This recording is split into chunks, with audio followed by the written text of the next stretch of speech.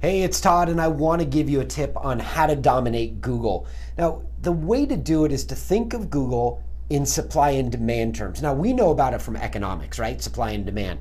But really, Google's the greatest supply and demand tool that's ever been created. And whenever one of your target customers, when they get onto Google and they start typing away, what they're really doing with their fingers is exercising demand for a good or service, or really just knowledge in a certain area that they're starting to do research in.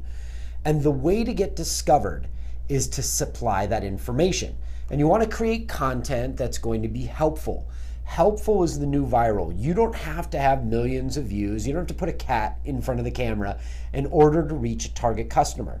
And not everybody's product is sexy, but everybody's target customer is exercising demand and looking for information. And if you can start being helpful to them and start answering those questions in 1,000 words or in 2 minutes or whatever the content form is, over time you will become a thought leader in that space. Somebody that they look to get answers, especially if you can make it very easy to understand and explain the complex in simplistic terms. You eventually become their guru.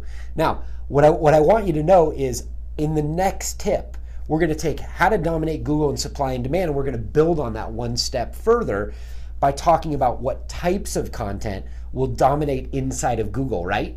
Well, until then, you can follow me on Twitter or you can connect up with me on LinkedIn.